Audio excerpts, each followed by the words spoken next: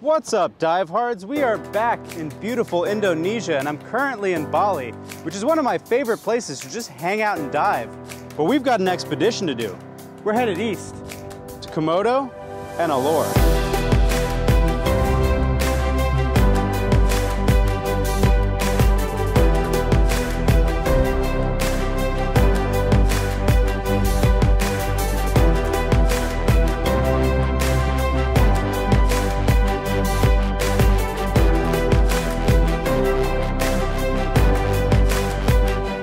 Good morning. So we are on the Blue Manta, which we boarded yesterday in Labuan Bajo, a quick 1-hour flight from Bali. And unfortunately, Bali this time was just a transit stop, just long enough to run a few errands. Picked up a reel for my SMB, which is a silly thing to leave at home since Komodo and Alor are known for ripping currents, especially during the full moon. And of course that's what we're doing since we dive hard. But the main reason I picked this itinerary in particular is that it finishes in Alor. And Alor is known for some of the best diving in all of Indonesia, but it's also super remote and a pain to get to by air. And that's not necessarily the case for Komodo, and that's evident from the number of liveaboards that are anchored outside the harbor in Labuan Bajo. But that doesn't mean that Komodo isn't worth diving. I've actually been itching to come back here for years, and to me what makes Komodo really special is that it has a little bit of everything. Beautiful coral reefs, interesting macro, big schools of fish, manta rays, and hopefully a lot of action. We just completed some of our check dives in the quieter areas of the marine park, and now it's time to do some of the signature dives of Komodo National Park. Let's go diving.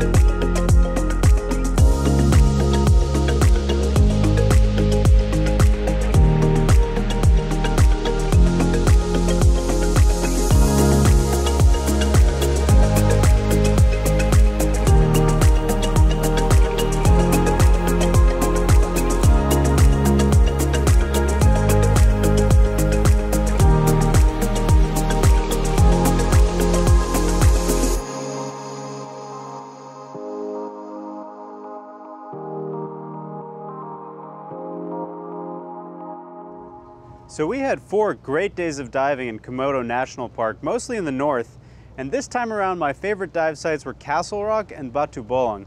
At Castle Rock we didn't have the best visibility, but we did have a ton of activity, fish everywhere, a giant school of GTs chasing fusiliers, very cool. And Batu Bolong is just one of the most stunning and vibrant reefs anywhere. I could dive that site over and over and over again. Unfortunately, our dives at Shotgun and Golden Passage, which are two sites that are famous for blasting you through beautiful coral reefs at high speeds, basically had no current. So typically when you time it right, there's a huge volume of water pushing through these narrow channels and it makes for a really exciting drift. But I did have one of maybe my favorite night dives ever at a recently discovered muck diving spot that had just an incredible density of interesting critters. Multiple species of frogfish, scorpionfish, octopus, bobtail squid, shrimps and crabs, and one massive nudibranch that I had no idea existed. Like, I'm not normally a nudie guy, but the Melibe is something out of a horror movie. It's got this expandable, flexible hood that it uses to engulf its prey with these fringing tentacles that are kind of like teeth that it uses to filter through. Terrifying. And now we're actually doing the crossing to Alor, and it's a long one, over 400 nautical miles. But we're going to be stopping along the coast of Flores for some dives, as well as doing some exploration dives at some offshore sites that have never been dove before.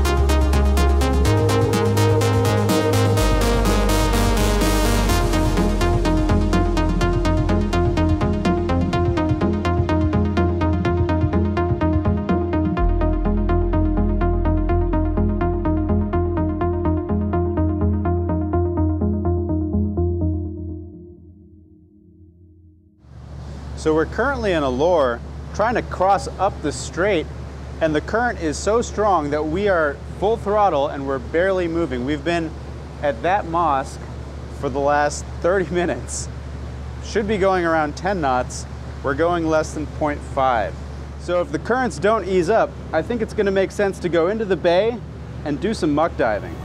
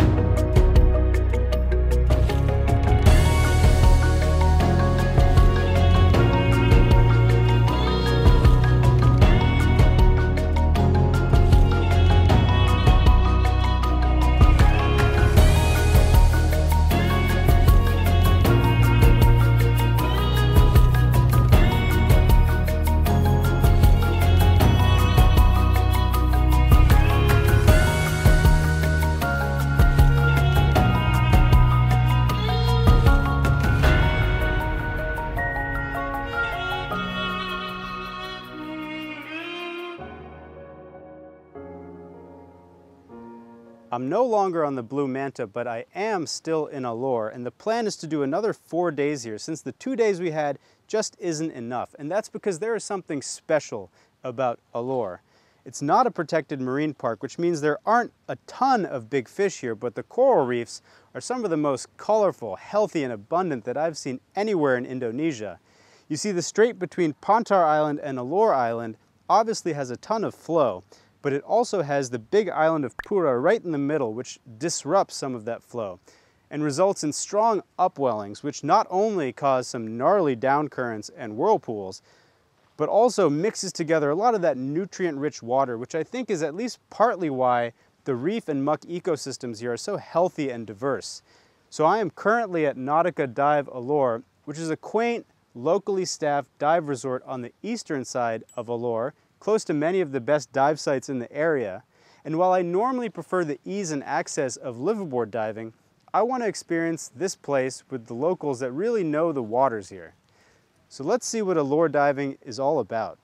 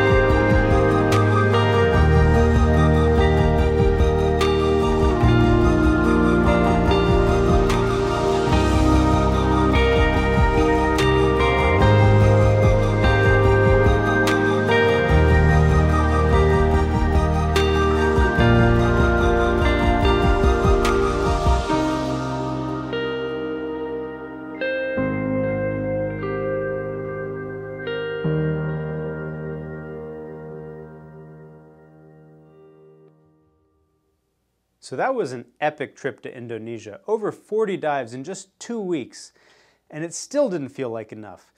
As far as destinations go, Komodo plus Alor is a hell of an itinerary, and the exploration dives we did in between the two were also really cool. And the Blue Manta is particularly well suited for this type of itinerary, not just because it's such a big and stable vessel, but also because it's just a well-oiled machine with a crew that's been working together for a long time. And we were really lucky to have Cedric as our cruise director. That guy is a legend. Seriously, some of the best dive briefings and just a wealth of knowledge about diving in Indonesia. He actually spearheaded the discovery of some of the iconic hammerhead dive sites in the Banda Sea, so it was a real treat to do some novel exploration with him and the rest of the team. But for me, the most special part about this trip was Alor. It was my first time there, certainly not my last, and yes, it is hard to get to, but that means that it also has that raw charm of an untouched gem in Indonesia. Not just pristine reefs, but also the people. And I had the opportunity to get to know some of the local staff at Nautika and meet some of their families. And it's clear that they are hardworking, genuine, beautiful people. And I often talk about conservation since, of course, I'm a passionate diver and I love this planet. But the reality is you can't talk about conservation without considering the communities that have to survive off these ecosystems. And especially in such remote areas, it's only the locals that can actually enforce any rules to protect what's there. And life in Alor is hard. The average salary is well under $50 a month. It's true subsistence living. And this is something that really stood out to me. Like the type of fishing practices that occur in Alor, for the most part, are not the exploitive fishing practices that I would expect in such a rich but unprotected marine area. And there aren't a lot of means there, so the fishing techniques are still quite primitive. But they tend to only hunt what's abundant. And yes, there are still some unsustainable practices like the fishing of thresher sharks and how lobsters are harvested, but in general, I was really inspired by the people of Alor. And what the local freedivers can do with such basic equipment is nothing short of spectacular. Like these goggles are cobbled together with pieces of wood and scrap glass and rubber and fishing line. I don't know how you would even equalize with these, let alone have a seal, but they somehow do, and it is insane. And Alor will become more popular. It's just a matter of time until there's direct flights, and then there's going to be probably an explosion of divers. So now more than ever, it is so important that the dive industry supports the people here and makes sure the incentives are in place to have this ecosystem continue to thrive into the future. So if you're planning on going to Alor, and if you're an experienced diver, you probably should, go with an operation that takes care of their local staff and their communities. They should be treated with respect, provided humane wages, given the means to improve the lives of their families, since in the end, a little extra love from the dive industry can go a long way in helping preserve this beautiful blue planet. And it's the right thing to do. So until next time, dive hard.